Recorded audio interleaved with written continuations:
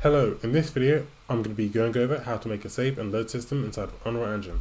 So in this project, if I press the 1 key, it will say save game on the screen and it will save where my player's location is. And then if I press the 2 button, it will load me back to where I saved my player's location.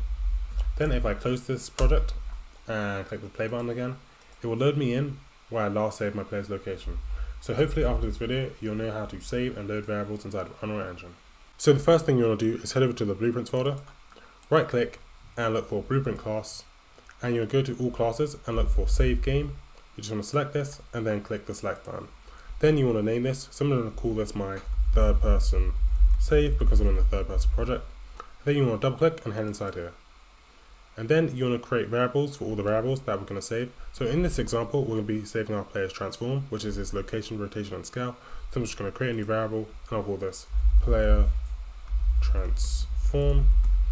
And under variable type, I will just change this to a transform. Then you want to click compile, and then you want to close this. Next, you want to go to your character. So I'm going to head over to the third person character, and you want to find some free space and just right click and look for event begin play. And event begin play, we're going to check to see if our player has a save.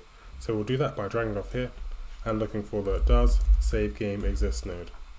And then off the return value, you want to drag off here and look for branch. And for this does save game exist, we need to have a slot name. So for this example, I'm going to call my slot name 1. So as soon as the game starts, we're going to be seeing, do we have a save game that exists in slot 1? If we don't, then we're going to create a save. To do that, we're going to drag off false and look for create save game object, and then we're going to select the third person save that we just created. Then we want to drag off here and look for set player transform, and then we're going to right click and get our actor transform and just plug this into here, and then we'll drag off here and look for save game to slot, and the slot name is going to be 1, and we just want to connect this into here. So as soon as the game starts, if we don't have a save, then we're going to get our character's current transform and just save this. Then on the other hand, if save game slot 1 does exist, then we're going to load in that data from that save. So to do that, we'll drag off true and look for load game from slot, and the slot name is going to be slot 1 because that's where we save our game to. Then from here, we can drag off and look for class to third person save. And then we're going to right click on this and promote this to a variable, as we'll be referencing this later. And then we're going to right click and look for set actor transform. And we'll just drag off here and get the player transform and plug this into here and connect this into here and click compile. So now when the game starts, if we don't have a save, it will create one. And if we do have a save, it will load in the data. Next, we're going to make it so that when I press a certain key, it will save my player's transform, and then later we'll make it so that if we press a certain key, it will load in our player's save. So first we're going to make it so that we can manually save. So to do that, when I press the 1 key, we're going to make it so it saves our player's transform. So I'm going to right click and select the 1 button, and when I press this, I'm going to check that we have a save game in slot 1, and if we do, so for branch, then we're going to save our player's transform. So we'll just drag in this and drag off here and look for set player's transform, and then we'll drag off here and look for save game to slot, and the slot name will be 1, and we'll just connect this into here and connect this into here, and then we'll just copy this and plug this into here, and then I'll just drag off here and look for print string, and I'll make this say saved game. So now when I press the 1 button, it will save my player's transform. Next, we'll make it so that when I press the 2 button, it will load in my player's transform.